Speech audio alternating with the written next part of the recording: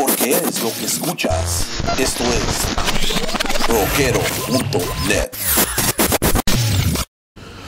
Welcome, ladies and gentlemen. We're here right now. My name's Donald Rogers. We're here in a very private, very beautiful, and very honorable moment for me. I'm right now about to share this microphone with a gentleman that I've admired for a long time, and he's a legend, and he's been doing a lot of things in this rock and roll movement.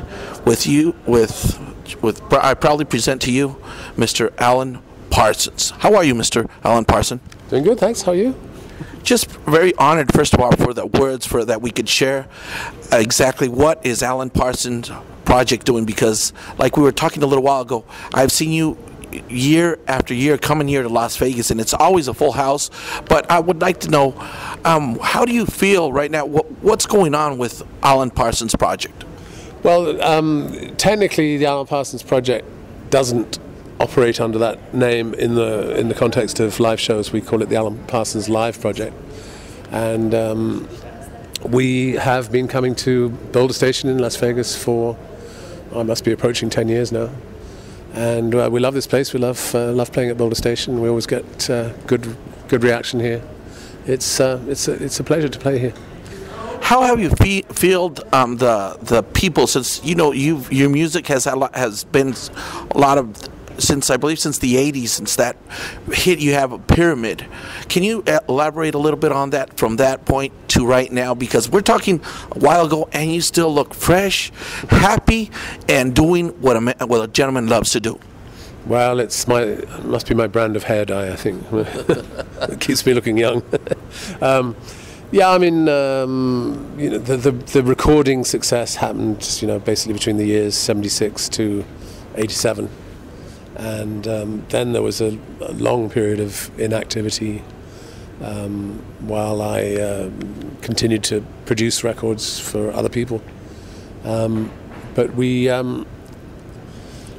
put a live band together for the first time in I think it was 1994, and then I moved to America in order to get married to my American wife in 1999, and we made an album in 2004. It was called A Valid Path, and to promote that album and to continue to play live, which I hadn't done since moving to America, we put a band together over here, all American musicians, and we started playing live. I think it was in 2004, and we've just been coming to play various venues around America ever since, and thankfully. Boulder Station has had us here, every year since I can remember, since the American band was formed. Beautiful thing that I love about your music, Mr. Parsons, is you created like this progressive music with pop, and you did it in a very unique time when it was the boom of the 80s. How do you feel your audience from that point to this point? Because we're talking at least 20, 30 years ago. Yeah, I mean, tastes in music,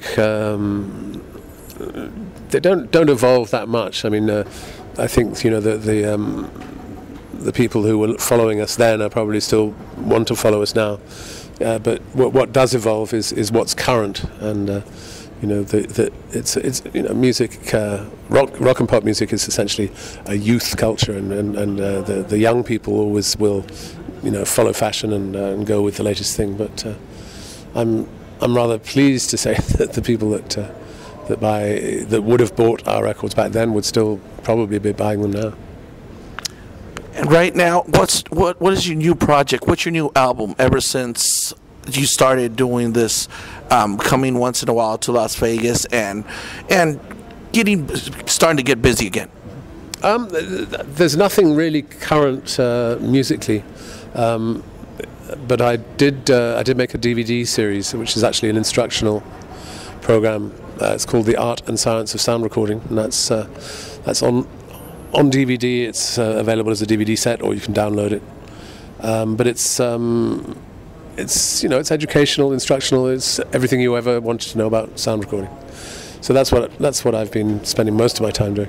I'm in the throes of making an album now, but it's sort of piecemeal, one at a time, and I'm really not sure when I'm going to finish it. It might be 6 months from now, it might be 2 years from now. I don't know.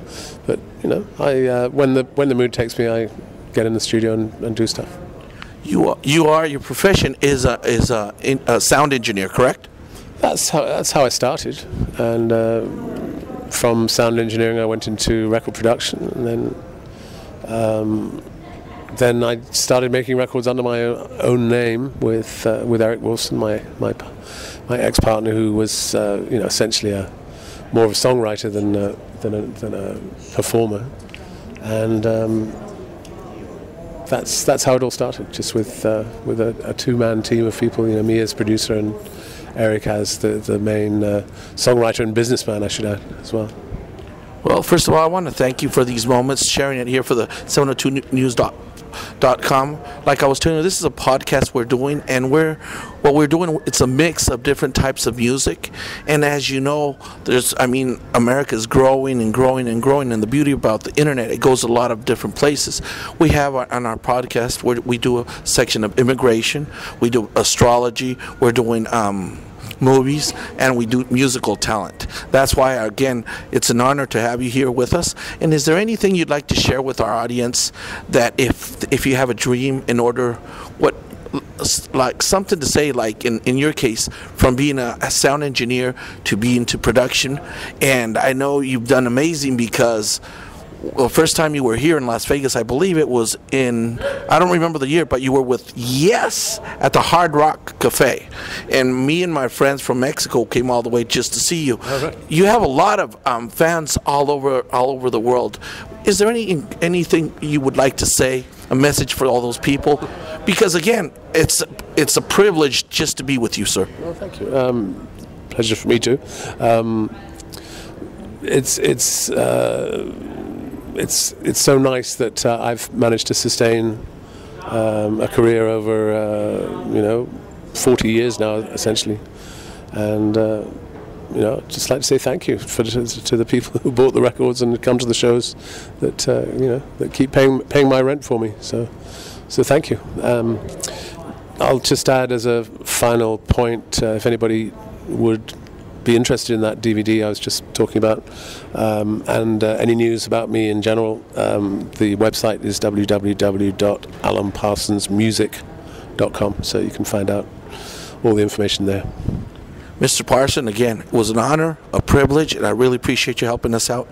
Get the word, and especially to recognize the living icons we have like yourself. I'm very honored, and again, I thank you for this opportunity, and on behalf of the 702news.com, I thank you, and may God keep on blessing you with that beautiful, because you are a muse, sir. They're very kind. Thank you so much.